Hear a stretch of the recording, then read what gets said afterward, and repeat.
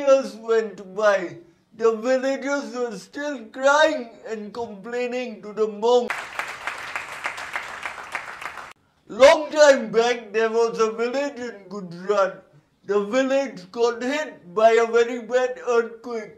After that earthquake, many villagers lost their loved ones, homes, and businesses. There was a Baba living in that village.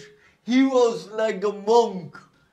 Every day the villagers would complain to the monk that how the earthquake ruined their lives, and the monk would empathize with them. 1 year went by, 2 years went by, 3 years went by. The villagers were still crying and complaining to the monk that how the earthquake ruined their lives. The monk had to do something about their complaints, so he decided to call the villagers to his home for breakfast. After having a tasty breakfast, he told the villagers a joke. They all laughed and they went back home. He decided to call the villagers back again for lunch. During lunch, he gave them dal and rice. After having the heavy lunch, he told them the same joke. The villagers laughed and they went back home. In the evening, he decided to call back the villagers again for dinner. After feeding them dinner, he told them the same joke.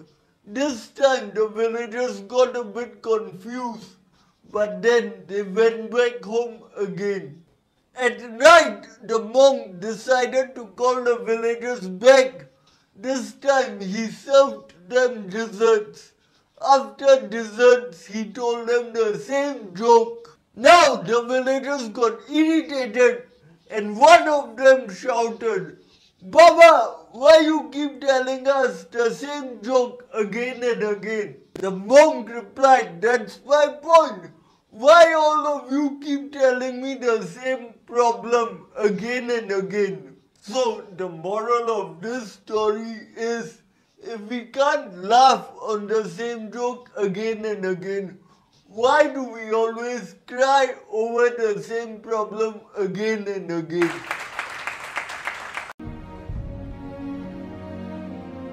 So everyone, if the video inspired you, remember to like, share, subscribe and hit the bell icon below.